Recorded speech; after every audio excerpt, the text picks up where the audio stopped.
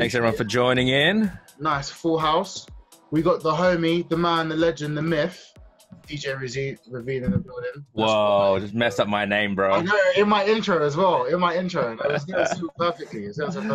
Today, my main focus is to show you how to connect your DJ setup, and so you can stream off OBS to any platform such as Twitch, Facebook, or YouTube. I'm assuming pretty much all of you guys are producers, so you all have an interface, I'm guessing. Everyone's got like a sound card or something like that. Yeah, you will need a sound card for this. Probably a lot of you guys have one of these. So just say, is the focus right? Scarlett, yeah, 2i2. Yeah, pretty much. I'm sure most of you are using something very similar. Yeah. That's what I'll be using today, and it works perfectly fine. But anyways, let's get started. What you will need first off is a copy of OBS. So obviously, just type in OBS into Google. Should take you there. Grab a copy of it. Just download the Mac version, right? And when you download it, you'll get something like this.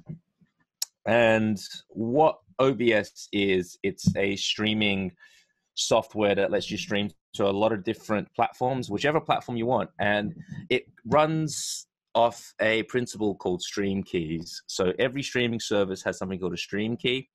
And a stream key is basically like a password. You don't want to show it to anyone. If you give your stream key to anyone else, they can use it and stream onto your account. Anyways, I'll show you what happens when you first open OBS. You get this up, and it'll ask you to do this wizard stuff and all this. Just cancel all that. You go to OBS preferences, and what you want to do is go straight to stream, and that's where you choose where you want to stream to. So we'll go Facebook just for now. Personally, I don't really like streaming on Facebook just because it has very, very heavy-handed copyright, and if you're going to be streaming DJ sets, Facebook just sends a message and goes, your stream has been cut off. We detected copyright music, and they'll just cut your stream completely. So personally, I don't like streaming to Facebook, but since most people use Facebook, it's probably the place you'll get the biggest audience. I stream to YouTube personally, and I can show you how to do that in a second. All of them have this thing that says get stream key. Once you press it, it'll take you to wherever you go to create a live event. So what you have to do to get a stream key first, you have to create a live event on YouTube or Facebook or whatever. But we'll go to that in a second. So what we're doing right now is just setting up the OBS software. So what you want to do is you go to output, and when you get to output, it first comes up as simple. Just chuck on advanced because we're all advanced here. You want to go to your bit rate, right? This is the data that you send out, how high quality your stream is going to be. And this is something that a lot of people don't realize is you need to make sure you tailor your stream to your internet. And a lot of people don't realize how bad their internet actually is. So what we're going to do is we're going to go to speed test. And I want you guys, before you guys all start streaming, definitely do this. And even do it before you start streaming every day, because sometimes your internet's going to be bad. This is not what you need to worry about. Don't worry about your downloads. Your downloads could be whatever it wants to be. But we need to look at our uploads right now. So we'll see what my upload speed is in a second. Oh, there we go. All right, so that's about 20, right? So that's really good. 20 is fantastic. You can stream as high quality as you want. Now, a lot of people are going to have like maybe 4, maybe 5. And what you want to do is basically put your bit rate in as about half of what your speed is. So if you get 5 megabit, you got to put it in here about, well, exactly 2,500. If you're about 6 megabit, maybe about 3,000. Personally, I stream at about 4,000. Because it's like a happy medium. And then if you got housemates or something like that and they start using the internet, it's not going to screw you over. But as a general rule of thumb, whatever your upload speed is, half that, chuck that as your bit rate. In terms of resolution, if you're streaming anything about 3,000 and under, I would stream about 1280 by 720, which is 720p. If you're streaming 4,000 or above, you can do 1080p. There's no problem. Okay, so next up, the only other thing you need to change here is possibly CPU usage preset. So what CPU usage preset is, it's how much CPU gets used up to encode your stream. So when you stream out to somebody, your computer is basically turning whatever you're streaming, so your video, your webcam, whatever, into data, and it's compressing it on the fly and then sending it out to YouTube, sending it out to Facebook, whatever. If you set this to a very, very slow, if you set it to slow, for example, what it'll do is it'll use way more CPU, but it'll make your output look a lot nicer. Generally, you don't need to worry about this. I'd leave it on anything about fast and above. Anything lower than that, you get diminishing returns. But depending on how slow or how quick your PC is, the general region is very fast to fast is what you want to set it on. Okay, and the rest of the stuff you don't need to worry about. Here, this shows you your recordings, audio. So this is also important, especially because we're going to be streaming DJ sets. I'd set it on 192 or above. So just 192 is good. If your internet's poor, you can set that a bit lower, but that's not as big a bigger issue as just lowering this. If your internet's poor, I would lower the bit rate. So audio, obviously, you got to make sure that's set on stereo. It should be on stereo by default. And this is video. So this is what determines how big your video is when it gets sent out, how high quality your resolution is. So I set mine on 1920 by 1080 as your base canvas. What your base canvas is this black screen right here. So it's whatever you put on this black screen is what will appear as your stream output. So I usually set it on 1920 by 1080, and then you can also do this, which is output scaled resolution. So what this means is when you send it out to Facebook, when you send it out to YouTube or Twitch, they receive it as a lower resolution. So you can do this if your internet's not very good. So a lot of people, I would probably set on 1280 by 720 if your internet's not very good. But if you do, keep in mind that if you do scale it, your computer has to do the scaling. So it's extra work on your computer. And in that case, I would probably turn it onto like bicubic or something like that. It's basically how the algorithm that your computer uses to scale it. If you're not scaling it and you're just leaving it as the same, which I normally do, just leave it on bilinear, uses the least CPU, and it's really good. And for your frame rate, I would leave it on 30, chuck it on 30. 30 looks the best to me. You can go lower, go to 24, 25, or you can even go 60. But keep in mind, if you do go higher, you are going to be using a lot more internet, and it makes it, if you're not using a high enough bit rate and you go, for example, 60 frames per second, it looks crap. It's just like the movement might be smooth, but then you'll see a lot of artifacting when you move your hand, for example. Anyways, that's all you need to do here. We'll go into the stream key in a second, but let's set up our canvas now. So we've got a blank canvas here. What you need to do is start adding things to the canvas. So firstly, you want to add a camera. So video capture device. And we can call that camera 1, for example, enter. And now it lets you choose all the different cameras that you've got connected. I've got 3 cameras connected right now. The one you're looking at me right now is the game capture. It's a capture card, and I've got a GoPro connected to it. It's a really cool way of setting up a camera. If you are getting serious about streaming, I would definitely look at doing that. But I'm assuming most of you would be either using your webcam or a separate webcam, which is what I have here. I prefer using a separate webcam. Quality is way better. It's a Brio 4K, and it is amazing in quality. So you want to use, I don't use the presets. I set it manually. So we're going to set this to 1920 by 1080, 30 frames per second. Always keep the frame rate exactly the same as what you have set it in the settings. So, okay, so that's it. That's our video there. So we can scale it. We can move it around, do all that kind of stuff. We're just going to stretch this out all the way. You can also do some cool things such as transforming the image. So for example, I would rather my screen this be flipped around, because then this is not like a natural way to look at the DJ setup. So it looks nicer. We can go rotate 180 degrees, and there we go. So now it's like that. And you can even stretch it out even more. So say I just want the DJ setup on there. We can stretch it out some more. Yeah, there we go. I mean, that looks all right. You can see everything properly. Cool. So that's the video sorted. You can also just use your FaceTime camera. You can see where my mouse is right now. There's an eye there.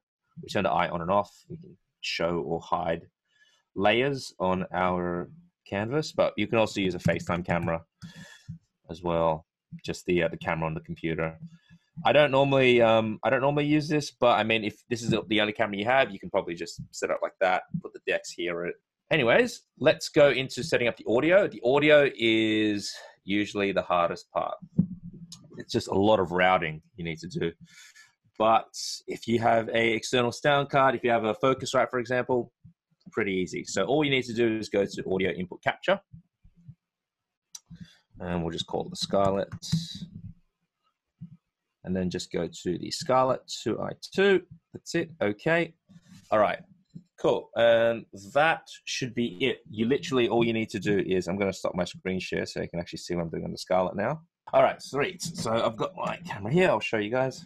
In terms of DJ equipment, you will probably, I'm sure most of you have something similar to this, maybe like a DDJ 400 or something like that.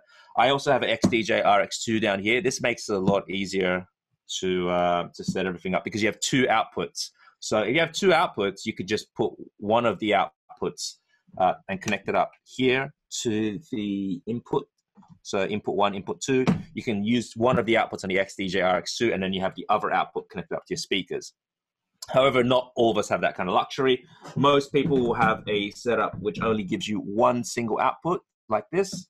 That is just a single RCA. So what you're going to need to do is grab a set of RCA to jack cables, right? So we got RCA and we got jack. So RCA goes into the back of the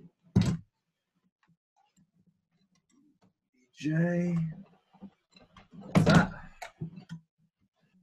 And then we simply just plug that into the front of Focusrite. 1 and 2.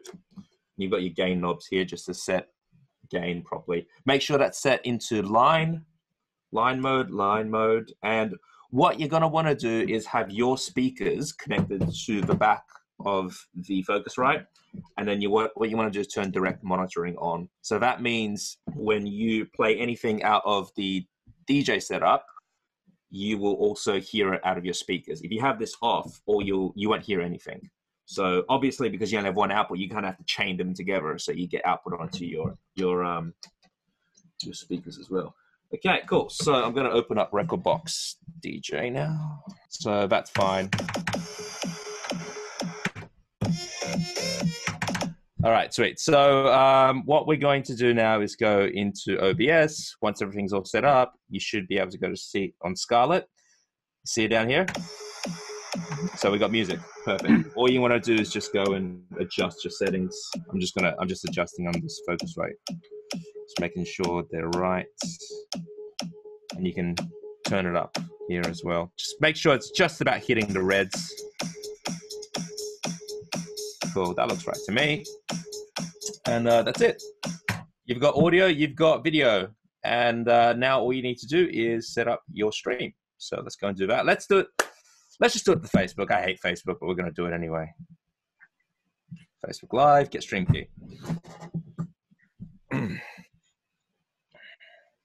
And then we'll do a mock stream. So when you click that, it takes you to this page. Just click create live stream.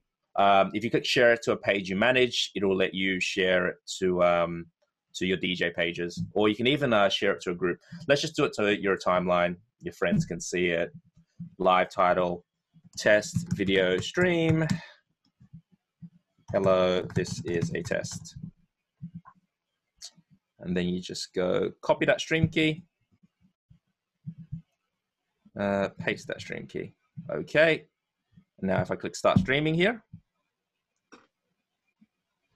you can see in the bottom right here, it's telling me how much internet is being used right now. You want that to be green. When it's green, it basically means your internet connection is stable. That shows you how much CPU you're using. You want to keep it just about that range. Another thing I want to warn you about is if you are streaming and you're also DJing off the same laptop, I would remember how we were looking at that preference here before, and it's like the very fast, whatever. Set that set that lower, at least one notch lower than you normally would have set it before. So possibly if you have it on very fast, set it to super fast, because it will just chomp your CPU and then you'll get buffering and delays when you're DJing. So just keep that in mind. Now, when we go to here, you can see here on the bottom right, that's us. That's the stream preview. So that's what it will look like right now. And all you need to do is go live. So once we're ready, you just press go live and you should be live on Facebook. Cool. So now we're live. And then you see this live button right there. And that's it. So that's what's showing on Facebook right now. And that's about it. So we're done here. We could end the video. And sound works. Okay, perfect. Thank you, Sam Spade. Cheers.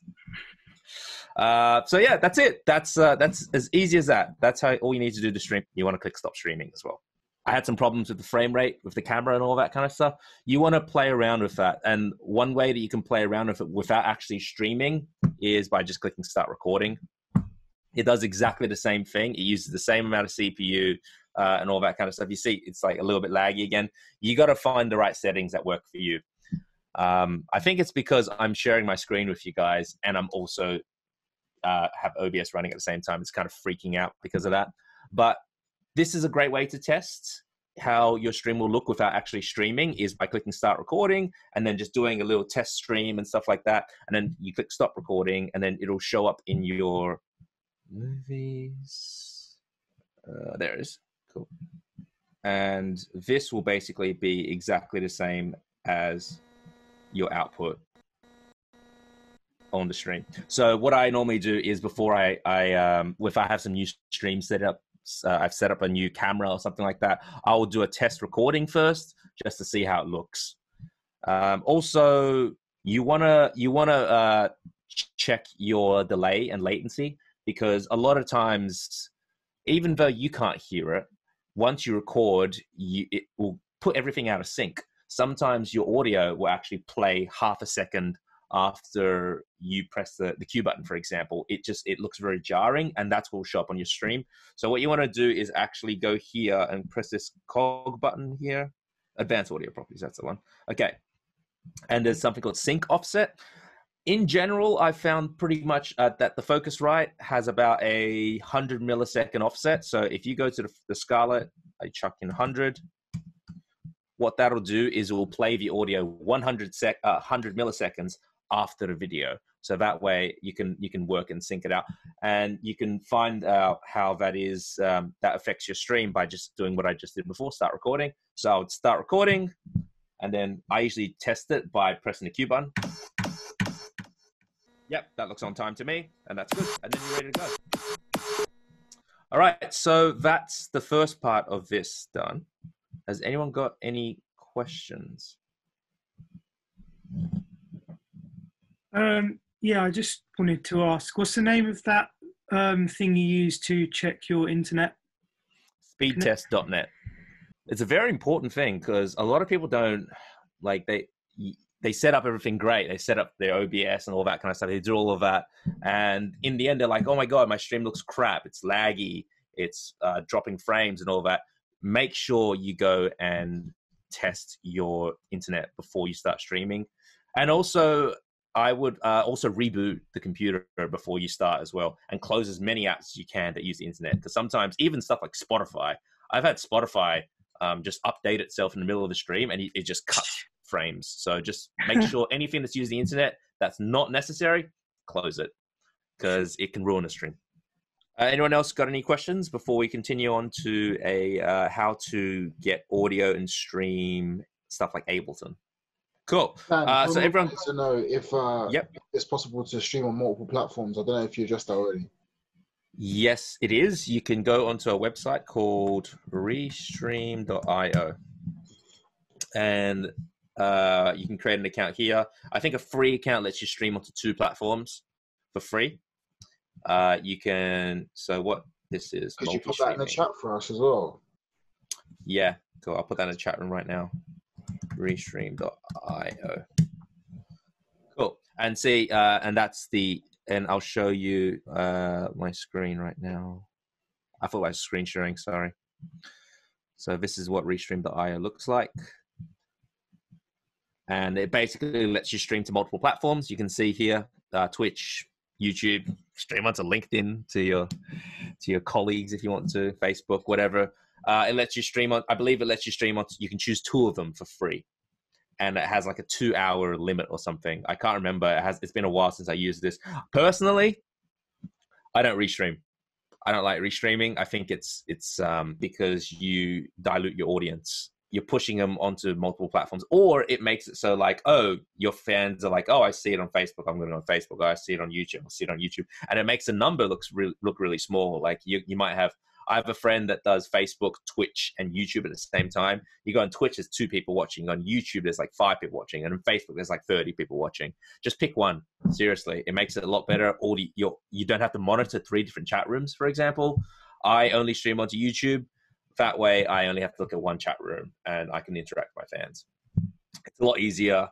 And the more often you do it, people will know when to come and watch your stream anyway. They'll be like, okay, oh yes, DJ Ravine, he's streaming on YouTube. I'm going to go onto YouTube every day, 7 p.m., whatever. Only do this if you're worried about your stream going down, for example. Say you're streaming onto Facebook. You might want to do this and restream onto Twitch or YouTube at the same time, just in case your Facebook stream goes down. But other than that, I wouldn't restream. I'll just stream onto one platform. All right, guys. Thank you guys so much. We'll see you next time. Make sure you check out my stream tonight at 7 p.m. Yeah. Ciao. Hey, that's all you gotta do. That's all you gotta do. That's how you build your audience. Find every single moment you possibly can to tell people to watch your stream. See you guys.